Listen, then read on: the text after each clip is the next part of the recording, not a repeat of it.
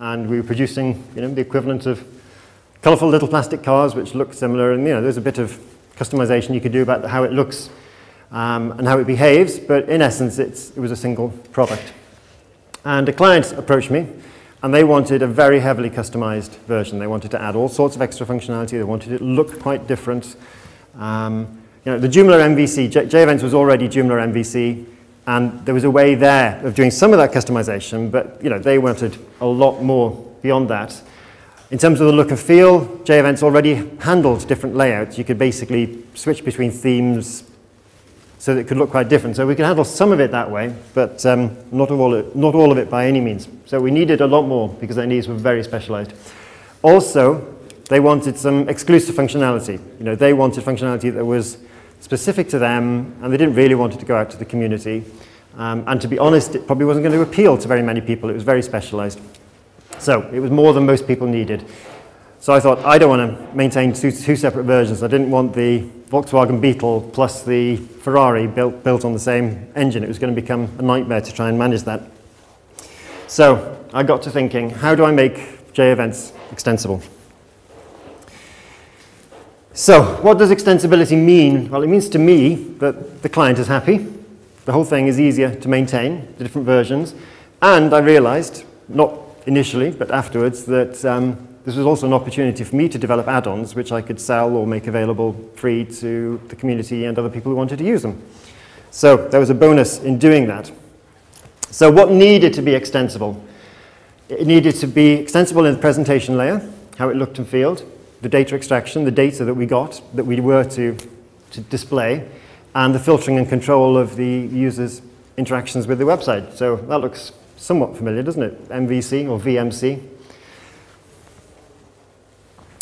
So let's tackle the presentation layer. That looks a bit like Joomla MVC now. You can change a lot of things, but in essence it's the same underlying product. We needed custom layouts. Well, I already had those in JEvents. You could basically have a calendar that looked quite different from one to the other. So meeting that need of the client was fairly straightforward. I just created them with specific layouts. That was fine. The other idea I had was developing helper functions. I'll describe what those are in the context of the presentation layer in just a minute. But even having done that, I wanted to be able to override almost everything. Joomla 1.5 allowed you to override the template, the output, but there was no mechanism for overriding languages, overriding assets. You'd have to basically do that custom. Now, a lot of that's built into 1.6, which is a big bonus, but we needed it. Well, I didn't know that was going to be in 1.6 when I started this. So this is basically taking the view side of Joomla one step further. So a little bit of background to the custom layouts within JEvents. It uses a slightly different view structure. Basically, you have in normal Joomla, you have your views and the different list of views, and then under these would be the TMPL folders and the layouts within those. What we have in JEvents is our layout and then all the different views. So we would have alternative layout, default layout, X layout, Geriant layout, written layout. There's a long list of them. But we can also intersperse them with these. This is where the editing routines live. So the editing routines are outside the layouts, but we have separate layouts. So we could do the layouts within the MVC framework. And all that needs to happen. Is that big enough? Can you read that? Basically, it's a slightly different way of getting the view within the controller. You basically have to add an extra path. Here it is, the template path, to the arguments for getView. And now you can look for the view in a different folder because of the base path. So the base path has been changed by adding the theme, our layout, into the path. And we can override that by telling it where to look in the template for that. So it's very easy just to have the different layouts. So that's just a little tip if you're writing components that you want to be able to have different layouts. It's a very easy way to do that. What I found I needed was the same sort of routines. All my different layouts were using the same function calls. Some of them were using specialized function calls that only apply to them. Some of my layouts were using a different version of the same function call to other layouts. So what I developed was a view helper function. And that relies on the PHP magic call method and reflection. So it basically figured out You just call a function that hasn't been declared anywhere.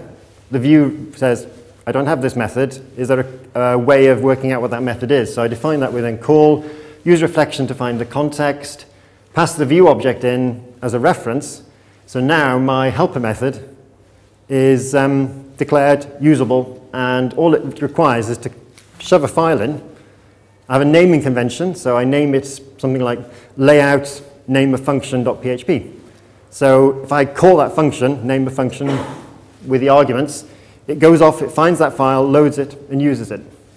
And I can even override those within the template. So if I want a specialized layout for somebody, then I can override the normal helper function. So you can basically override anything to your heart's content.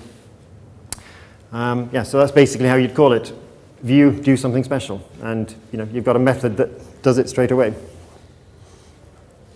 Is this making some sense so far? Yep. So overrides, installable layouts.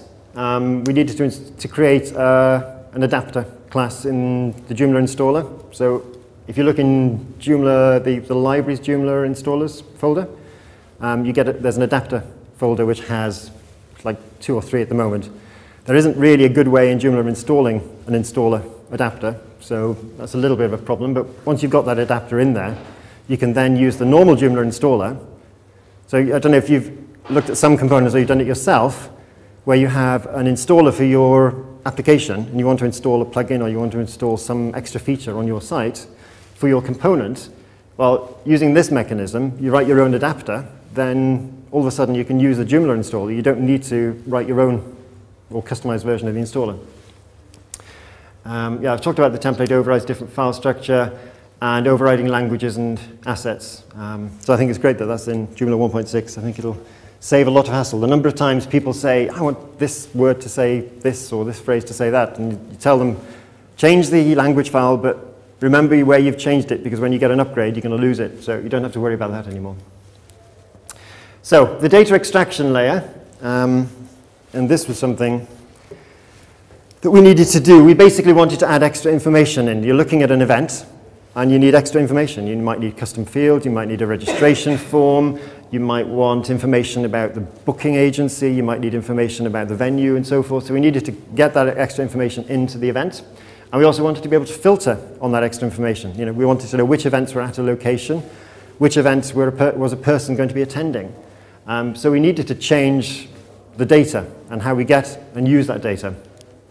We needed to do that in terms of filtering menus and modules. So create a menu item for the events at a particular venue, or the latest events module, so in the latest events created by a particular person. Filtering by the forms on a site. So you'd have a module that allows you to filter. So you have your list of events or your list of content or your list of whatever. Create a module that has filters on it, and you can then change what you see by changing your filters, like sort of filtering search. And filtering based on the visitor. So you might have private content that's private to an individual, so it would know who the individual is, filter the information based on that person. So what I developed was a plugin that changes queries. And so, this is a typical sort of query that you'd have in Joomla. Select field 1, field 2, or whatever from table 1 where certain conditions apply. What we changed that to was select field 1, field 2, extra fields from table 1, then extra joins, because you need to join extra tables in, extra where, and obviously when you're joining potentially lots of fields together, you need to occasionally group those together. So we had to force the grouping to work. Now, how do you actually go about changing those queries? Nope, I've lost it. I thought I had a slide that explains that. But basically, what we have is a plugin in the data handling code. So rather than, I don't follow the Joomla MVC exactly, so I don't have 5 or 6 models. I have a single model class and a separate query class. So all the queries are abstracted into one file. So every time I fetch a list of events, it uses the same query. So I don't have to have it repeated in lots and lots of different places. And just before I call that query, I have a plugin on list events. pass into that extra fields, extra joins, extra where, and group by. And then my plugins, each one of them knows what they want to do. So every time I join, I have to create a map, and the where knows what I've joined already, because the same plugin is attaching the join as is attaching the where statement. And so we then have a meaningful extra set of fields that you can add to the query, or an extra condition. And you get a set of data, which isn't what was there originally, it's what you actually want. And then managing the controller, basically the idea there was to be able to direct visitors to separate add-ons. So rather than just being locked inside JEvents, it can divert you to other places. Change the permissions of a person dynamically. So we have JEvents by itself doesn't allow you to have anonymous people creating events. So what we did was we had a plugin that allows non-visitors to be able to add events. So what that does is change their permissions temporarily, which allows them to then add the event.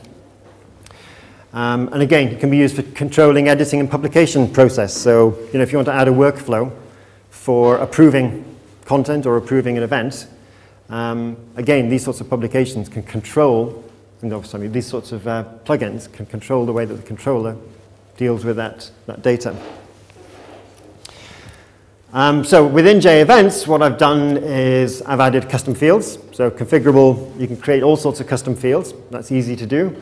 Joomla social integration, event registration, manage locations, private events, group calendars, and so forth, and tagging. That was all very, very easy to do. And often from getting the concept of a plugin to delivering it is less than half a day. So I think it's rather handy. And personally, I think this could be added to Joomla content without, it's basically adding like 10 lines of code to Joomla. And you could basically have CCK built into Joomla itself. You could create custom fields within content items. It'd be very easy to create custom layouts.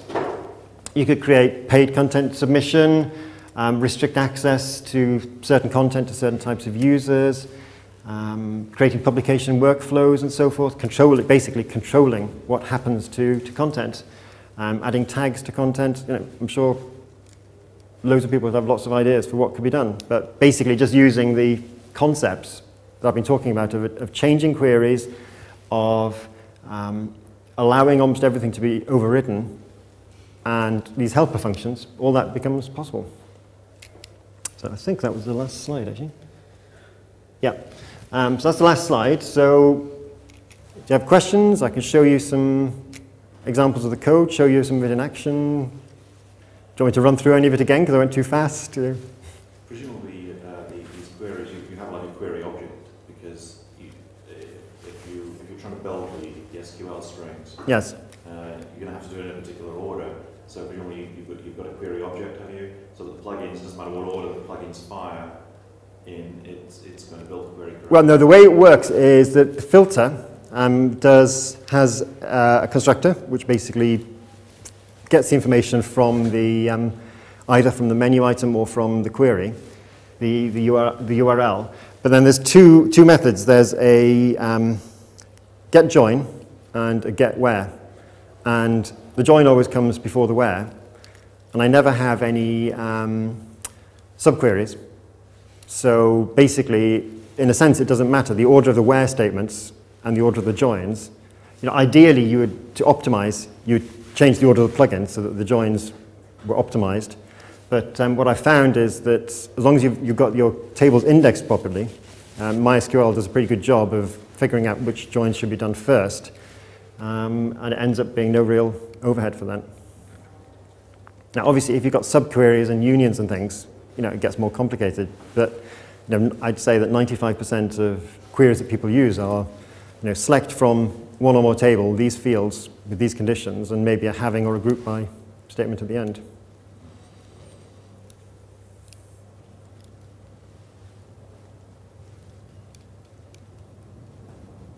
That's stunned silence, or?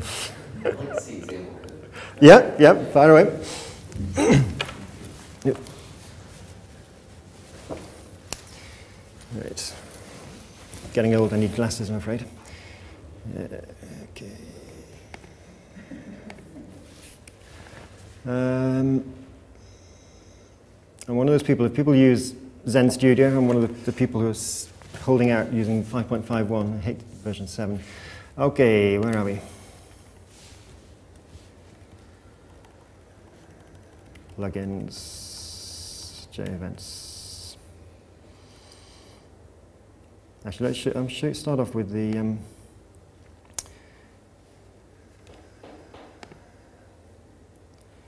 query, it's where the plugin gets called itself.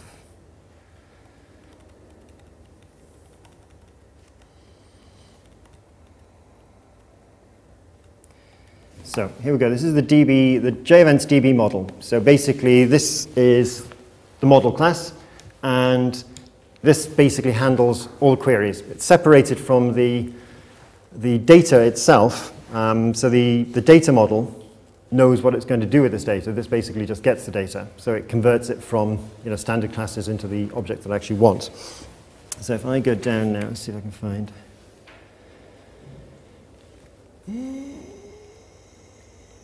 List iCal events. So here, I'm looking for events between a start date and an end date.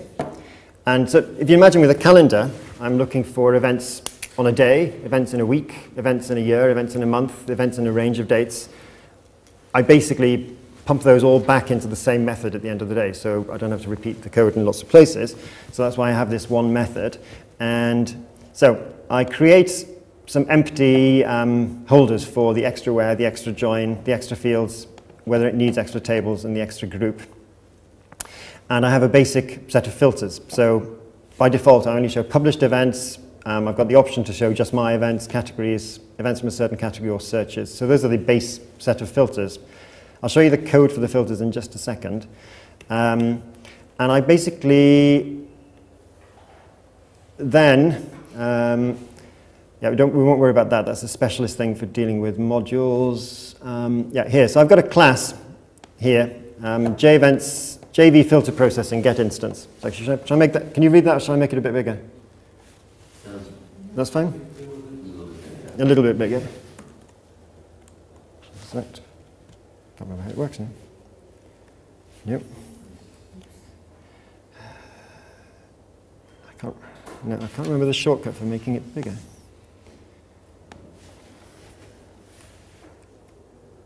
Yep. Nope. Nope, I'm sorry, I can't do it. It's problem with using the old version of Zen Studio is that it's incompatible with Java 1.6. So I've had to do a workaround, which means that my menu items don't appear on the top. So I can't, unfortunately, I have to use everything by keyboard shortcut. And I don't remember the keyboard shortcut for making it bigger. So sorry for that. So anyway, we have the data here. So you've got the extra where, the extra join, the extra fields, the extra tables, and needs group by is false. So that's basically where you start off. And as I said, this is to do with the filter module. We won't go into that in detail. But basically here you've got JV filter processing get instance for the filter array. It basically fetches the filters. And then it sets the where and join. So basically this goes off, calls all the filter classes, and each of them knows what sort of join it is and what the context is. And it adds those to the where and join arrays and updates whether or not the query needs to have a group in it. Then we go off to the dispatcher and call an on list iCal events, again passing in by reference the extra fields, the extra tables, the extra where, and off the side of the screen the needs group by. They go off, work out what plugins are installed, which ones are active for this situation, and adapt those fields. And then we have down here, as long as there are some extra joins and some extra wheres, implodes them to create meaningful queries. And then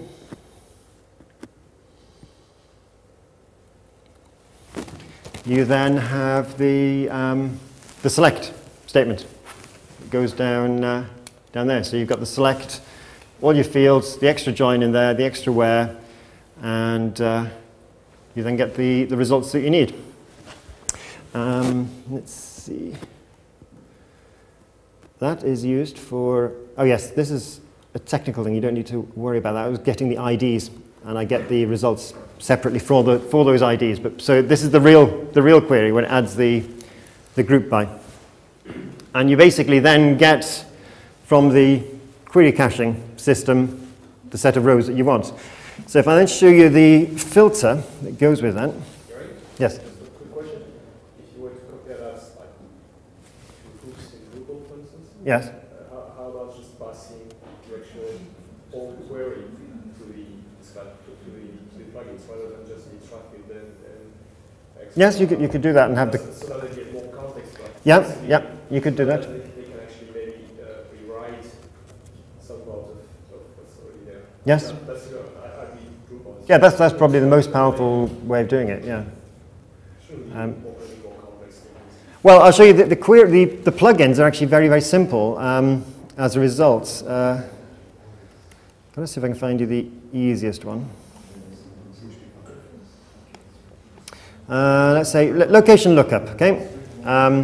So this is looking for events at a specific location, and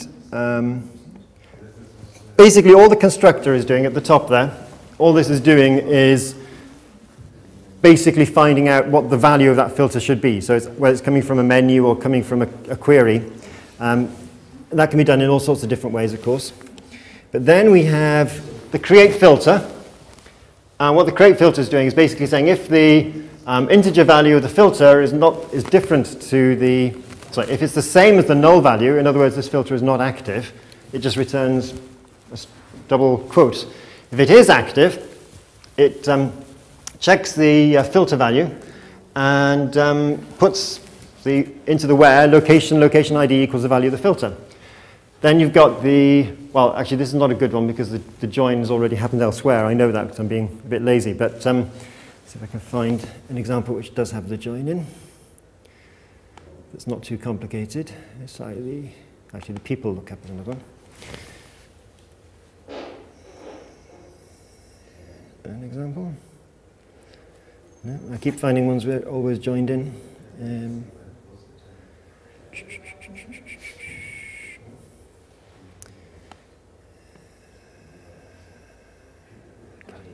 Oh, I know, tag lookup, that's a better one.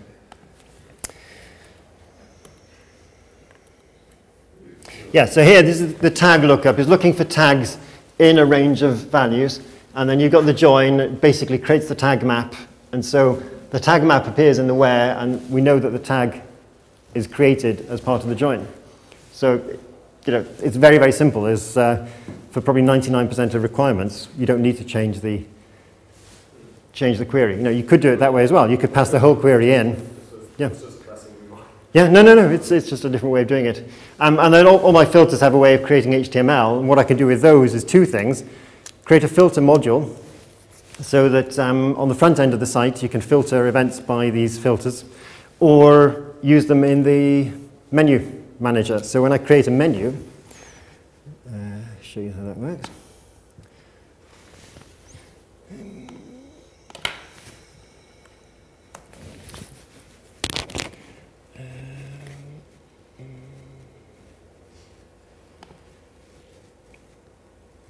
Go down to, let's see. So we have here a few standard things, nothing very interesting at the top. We have all these additional constraints. And this took a bit of jiggery-pokery in terms of JavaScript to get it to work. But basically, you can choose tags. So basically, the create HTML method in the filter is being used by an extension to JParameter to be able to slot into my menu module the ability to filter. This would now only show events which have got tags 3, 4, 5, and 6 associated with them. Whether or not they're going to be public or private events, whether people are going to be attending the events or not attending. So basically, that same HTML can be used on the front end of the site to filter events. So find the events at a particular location, or for specifying which item should appear in a menu or a module.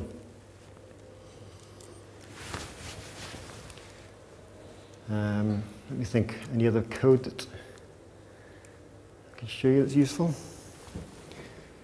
It's probably not worth trying to show you that code, because that was, there's actually a a free add-on for JComments on JEvents, so anybody can download that, so you can actually see some of this in action on JComments without joining the club.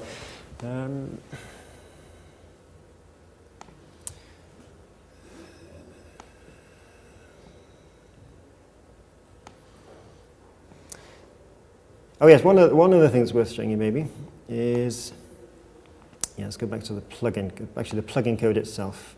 Where is it? Let's close these filters and go to, let's find a good one, yeah, JV locations.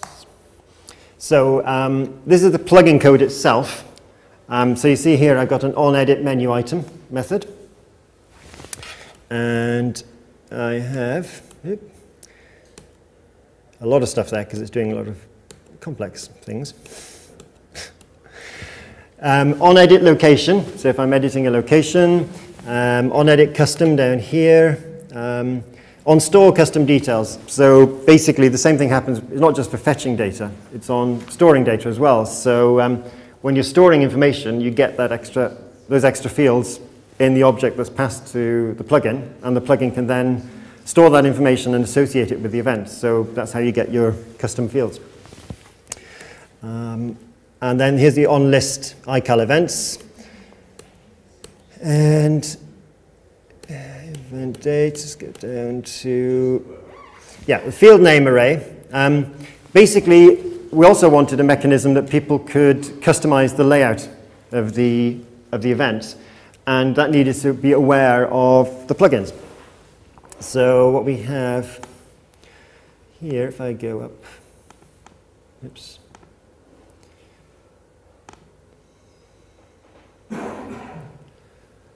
There's JEvents. All right, okay, layout defaults are going to work. Now this might not be very pretty, actually, especially on a smaller screen here, but basically we have a WYSIWYG editor where you can control the layout of the edit dialogues, the remind form, the title, and so forth. And basically, we have a drop-down here that starts. Yes, it's a table. Yeah. Well, for calendars, I think we can get away with tables because calendars are always listed. Whenever you look at books about tableless design, they say. Apart from calendars, of course, which are tabular by their very nature. So that's my excuse. But the point is, though, you can actually make this layout whatever you want. You know, you could start with something completely tableless, or using HTML5 or whatever. We have all the core JEvents fields here, but the add-ons all plug into this as well. So there's another method there that if I want. I go down to the bottom of here. So is this what you meant by overriding templates? No. This is basically, what I found is I did this business about overrides and layouts and so forth. And if you go to a professional person who's organizing a website, they're fine, they understand about HTML. They can, you tell them, copy this file from here into the template folder, change it. Copy this CSS and change it, and you're away. But about 40 or 50% of people are building their own sites. They don't understand that. They need something more simple. But this is targeted towards developers? No, for the non-developers, for non-developers. The integrators, not the client of the integrators. Who is this targeted towards? Because the average of my clients Yes. would mess this up Completely, yes, right. Well, yes, I haven't found that, you don't actually need to use this. You don't have to use this, because if it's off by default, it uses a standard layout, and all your additional things appear at the bottom. But with calendars, often you have, like say you have a theatre or a cinema, and they have events. They've got a nice flyer, so they installed the standard image add-on to JEvents. They have information about the rating of the film, who it's appropriate for. So they create custom fields, ratings, age groups, comments about the field. It ties in with JComments and with JExtended comments and things. Where do you want those comments to appear? Do you always want the image in a particular place? Well, what I found is that a lot of these people are good at design, they're good at layout, but they don't understand editing code, showing them the back end and telling them all the fields. You've got to tell them, this field is called this field is called that. It's actually not obvious because they've created all these add-ons trying to extract that data. You have page after page after page. So these people actually have been very good at using this tool. They'll have this on one screen, the other on the other screen. They'll do a refresh, see how it looks, and they can basically create to show you how different it looks.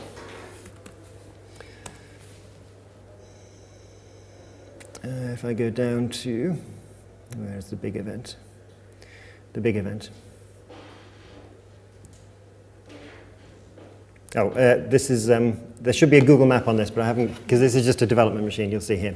So this layout has been customized to tie into Jom Social, so it looks as though you're in Jom Social. So some of the options down the side over here look like Jom Social, but the interesting business is the event detail page. So you've got a standardized image, which you can click on to get an enlargement. So that is, we just say select a thumbnail with a pop-up, and they know that will sit there. They can then put some CSS around that item, and it appears where they want it. Some information about the venue.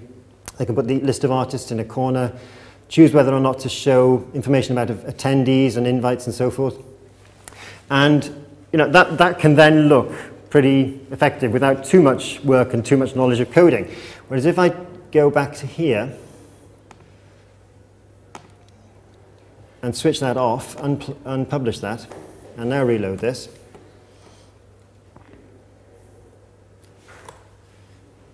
what we end up with is all the add-ons just appear showing their default layout one after the other, because I've got no idea where people want it to appear, so it doesn't look very effective. So they either need to go into HTML and change the layout, finding the fields that they've got and so forth, or use this sort of tool.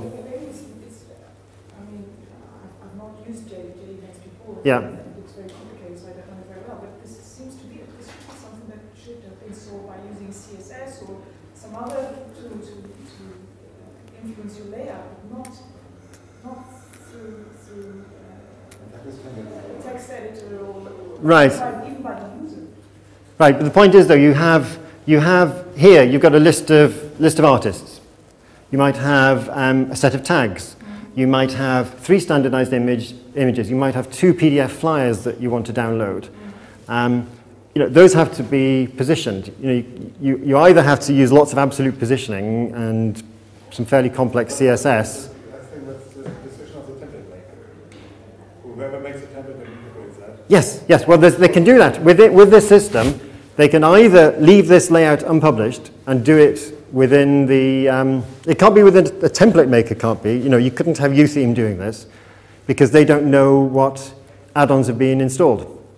When you create custom fields, the custom fields are unique to the installation, so they won't know that it's a text field. They won't know that it's an HTML field and which order they're in. So Can't you use like a modular positioning system in which you say that, okay, obviously the template group doesn't know which yes. parts are installed and probably can be expanded on during the course of the website? Yes. No, you could, definitely. If you then had a specific JEvents template in which you define positions, just like you would do for modules. Yes. And then just select from your administrative backend that you want these specific JEvents extensions to be rendered in position A, B, C, and so on. Yes.